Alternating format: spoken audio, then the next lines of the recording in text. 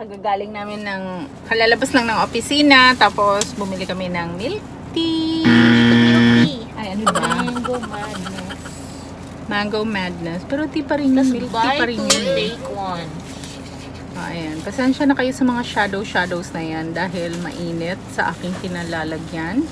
And ngayong araw na to, wala naman kaming masyadong plano, pero dadalhin namin kayo somewhere na pwede nyong ma-enjoy ang view. Sana okay kayong lahat. I'll see you later! Ciao! Ciao!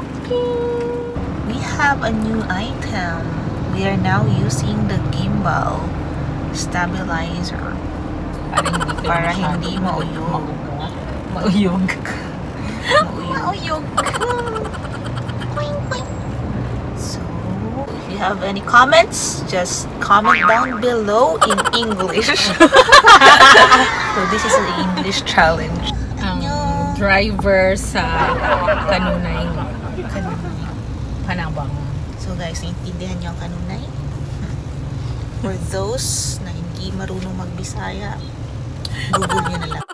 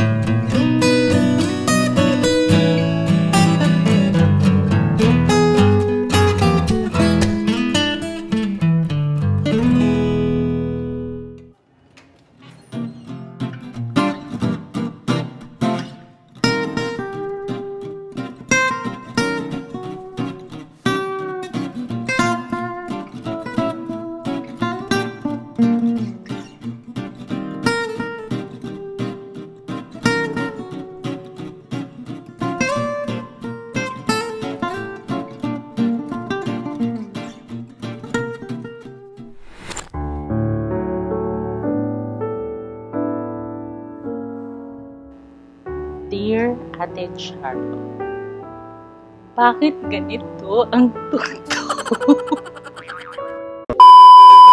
So this is Tierra Alta. It's a residential resort. The place had a Greece-like ambience. May restaurant din dito at kahit hindi kayo naka-check-in, pwede kumain. Nag-hold din dito ng events like weddings and divorce. So nice kung feel nyo medyo malayo sa city at may mountain view. Tapos masaya rin kasama ang friends if you like gusto nyo mag-chill.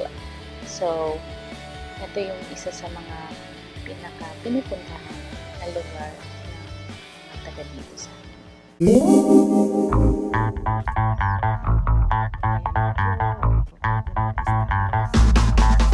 Need backup! Go, go, go! Cover me! Follow me. You take the point.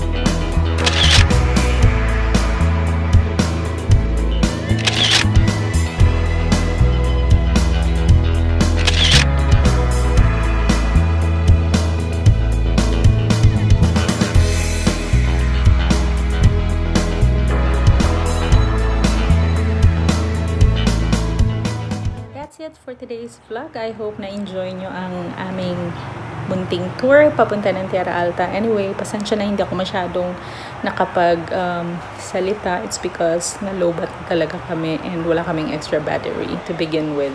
So, I hope enjoy lang, and don't forget to hit like, share, and subscribe to my YouTube channel, and don't forget to leave your comments down below. And for you to be notified of the new vlogs coming up, please hit the notification bell.